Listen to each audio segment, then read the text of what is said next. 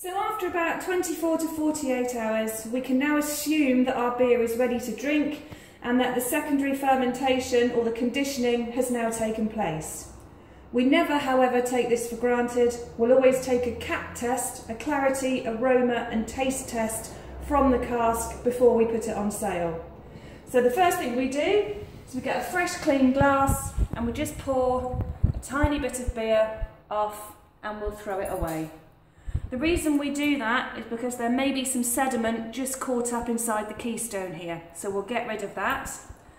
Then we draw a little bit more beer off, just around about an inch or so, and then we're going to check for clarity, make sure that it's nice and clear and that you can see through it.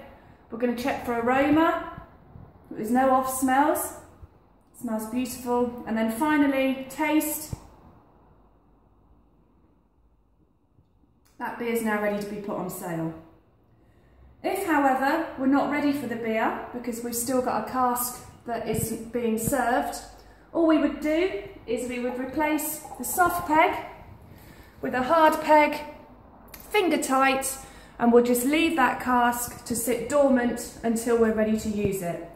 What happens is there's a little void in the top of the cask and the gases from the fermentation will just sit in the top and they'll act as a natural preservant.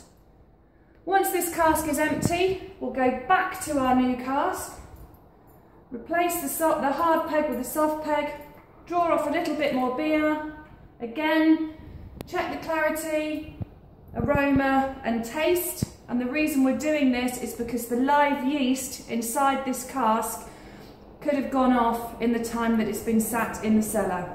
This one, as you can see, is absolutely ready to go, so it's now ready to be put on sale. Cheers.